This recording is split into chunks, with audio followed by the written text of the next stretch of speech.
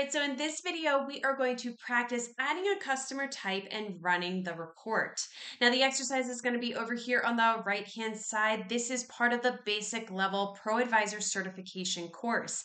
If you would like more information about that course after we've done the exercise, there is a link below in the description. Go ahead and click on that. But let's get into our exercise and see what we're doing today. Craig has decided to consider some of his clients VIPs. That way, he can offer them special discounts in the future if he wants to. He already knows that Amy's Bird Sanctuary is a VIP and he will decide the others later. So, how can we set this up for him? Let's see. You will need to be in the sample company to do this exercise. If you are not sure how to get into the sample company or get your own free QBOA account, be sure to click on the link below in the description. I have the sample company pulled up over here on the left-hand side. This is the dashboard. Now let's get started with the exercise. From the left navigation bar, we're going to hover over sales and then click on customers. Now here's that left navigation bar. Here is sales. Hover over that and then select customers. Now, to create that customer type, first we need to set up VIP customer type. So to do that, we want to click on customer types right here. And then we're going to create a new one by clicking on New Customer Type. That is right here.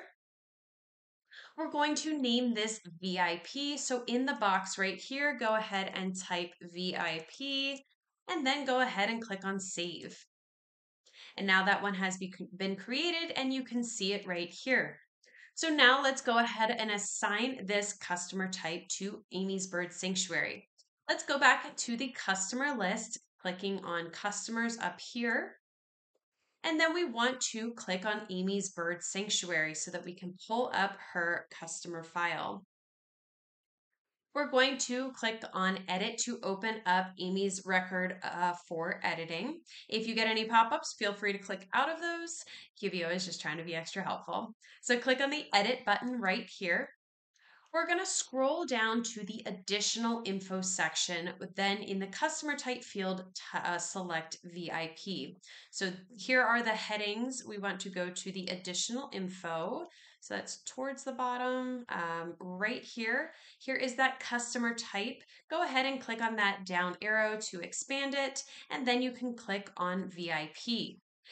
Now that it has been assigned, go ahead and click on Save. That's the green button right there. And now we have identified Amy's Bird Sanctuary as a VIP. But let's see what this looks like on a report. From the left navigation bar, let's go ahead and click on Reports. That again is on the left-hand side. Here is Reports. Click on that to get to that the reporting center. Now let's go ahead and find this particular report in the search bar, this Find Report by Name field. We're going to begin typing in customer type so that we can click on Sales by Customer Type Detail. So click into it and type in customer type. And there is that sales by customer type detail. Go ahead and click on that. If you have trouble for whatever reason getting this report from the search bar, this is part of the sales and customers section. So you can always scroll all the way down until you get to it right there. There it is right there. So go ahead and click on the report either from the search bar or if you would scroll down.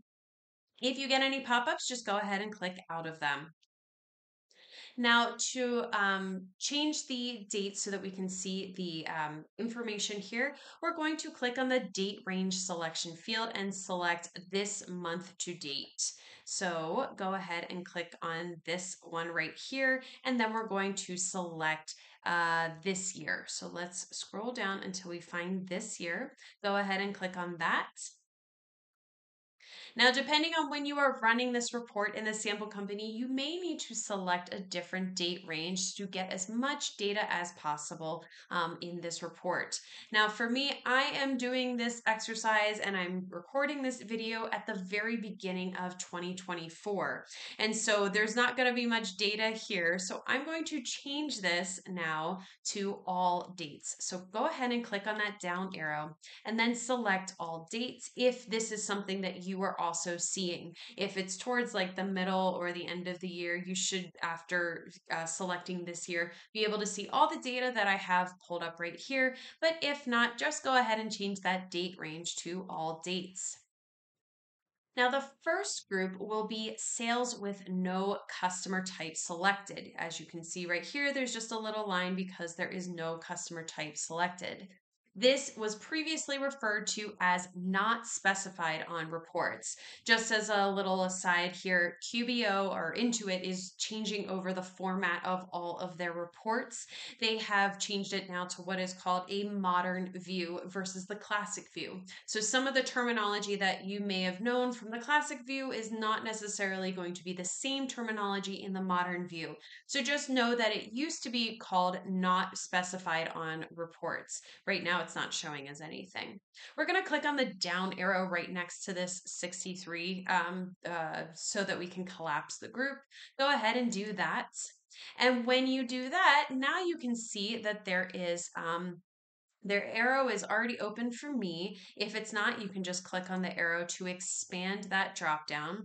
But now you can see all of the VIP transactions showing here on the report. Now, if you liked this exercise and you would like to do more like this, or you want more information about that basic level ProAdvisor certification course, be sure to click on the link below in the description. You'll get all the information you need right there. And that's it for us today. And I will see you in the next exercise.